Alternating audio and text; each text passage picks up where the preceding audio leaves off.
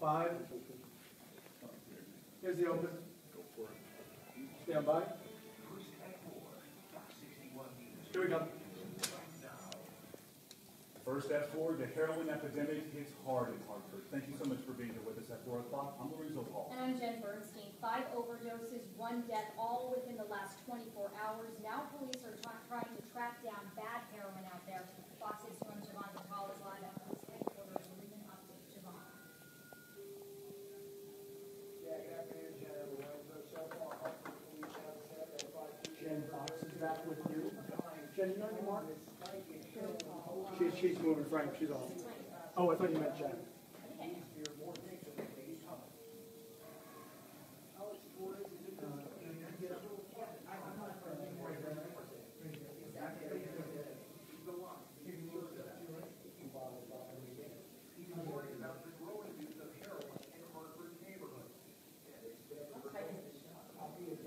She's got deals on. Okay. Good. Absolutely. Okay. So I remember saying here that. The consequences are real. People are dying from the drug.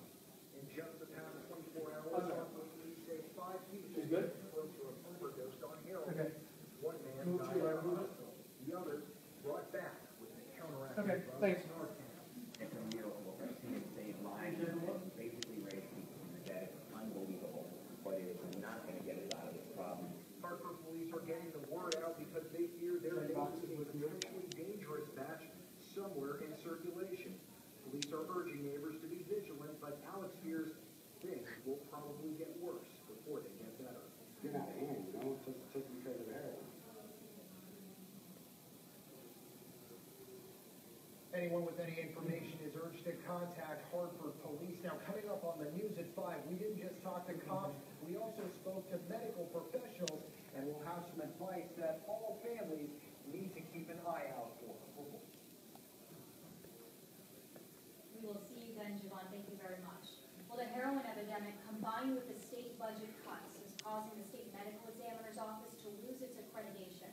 Chief Medical Examiner Dr. James Gill tells Fox 61 inadequate funding and insufficient staffing have been cited as reasons for losing its national accreditation.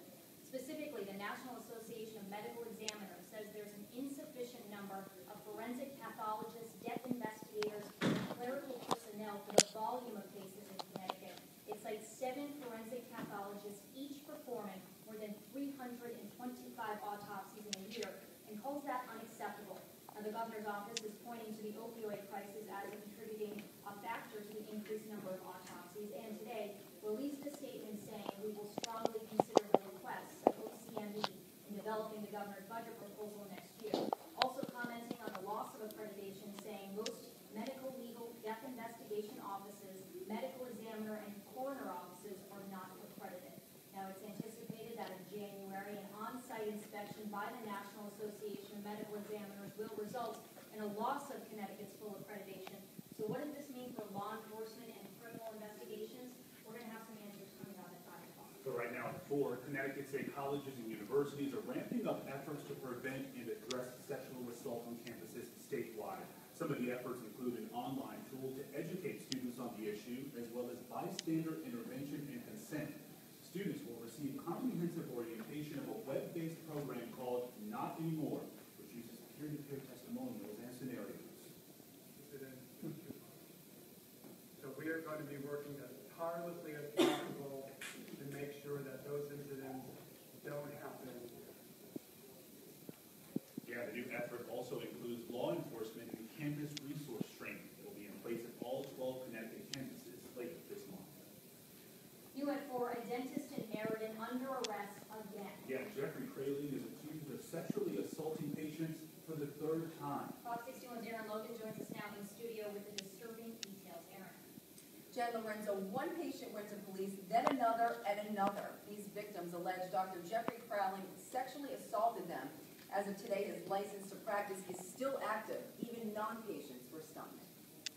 This is 51-year-old Jeffrey Hey, bro. Kraling, the dentist in Meriden. He's Get been another mic check dealing with from police now. a lot lately.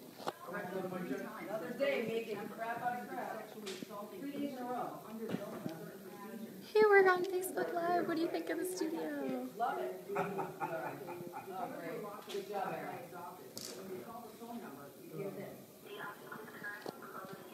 Jen, give us a wave.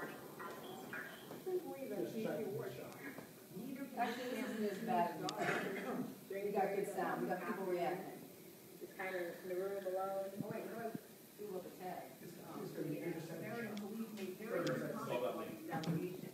All they can say is the three alleged victims are all female, no ages revealed. They also say they've never had any other complaints about Dr. Fralin. Unfortunately, when you're dealing with operators who have that much control, you never know. Obviously, you want to do your due diligence and making sure that whatever doctor you choose is going to be someone that you trust. I was actually looking in this area. Now, Preeti Ramos says she will be looking elsewhere. Seriously, I wouldn't believe that happened to me. That would be awful. Now, police say Kraling posted bond all 3 times, well over $100,000. All 3 cases are pending in court. We will, of course, keep you up to date on this story. Live in the studio, Erin Logan, Fox 61 News. Erin, thank you. We're going to get a check on your forecast now. Looking nice outside. Looking nice in here. Wow, look at our new studio. Pretty cool, huh? Let's not bury the lead here. No, you're right. Yeah, you look much better, Matt. Is it the lighting? So many responses there. You know, we're not going to talk. Good to have you aboard on this Wednesday afternoon. Things looking pretty good outside and inside. For you cold weather haters, you're welcome. Go to the big board, take a look at the temperature. Wow, these are nice at 4 o'clock. 70 degrees in the Capitol. 63, that's not too shabby either in New Haven.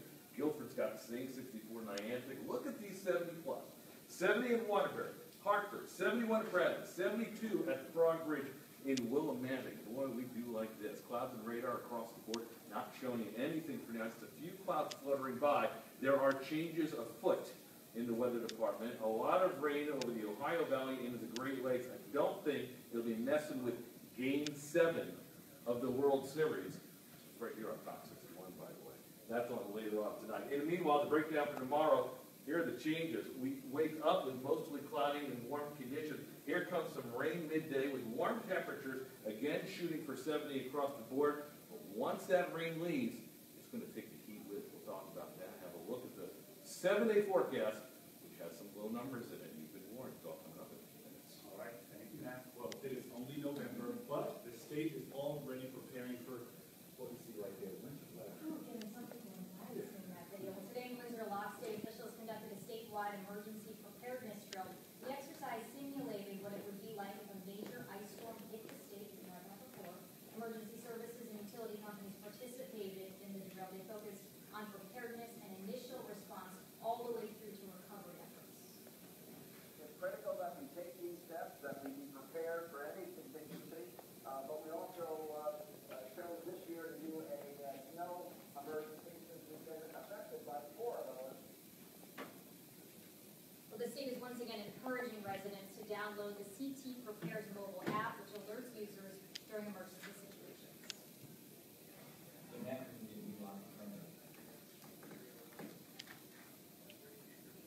Up next at 4 o'clock, tragedy in Iowa. 2 police officers gunned down in an ambush-style attack. More on the man now in custody and how the community is rallying around officers. Plus, Election Day now less than a week away. We break down what you need to know before you cast your vote next Tuesday. Stay with us. Jibs up. You're doing the shot now. Doing the shot. What? Okay. Huh? Yeah, I mean, they pulled back behind you. Yeah. That's okay. Oh, man. Lorenzo, you're on the move to AMSU. Then you're going to the office. Move it around. What do you guys think? I love it. Yeah? It just feels more spacious. I feel like our temporary studio, we're in a like basement a little bit. You should have seen it. We were like so close in. I think we were getting cabin fever a little bit. That's a big space. How cool is this screen behind us? It's huge. Right in there. It feels like a window outside. It's great. Great. Right, Matt? What's that? All right.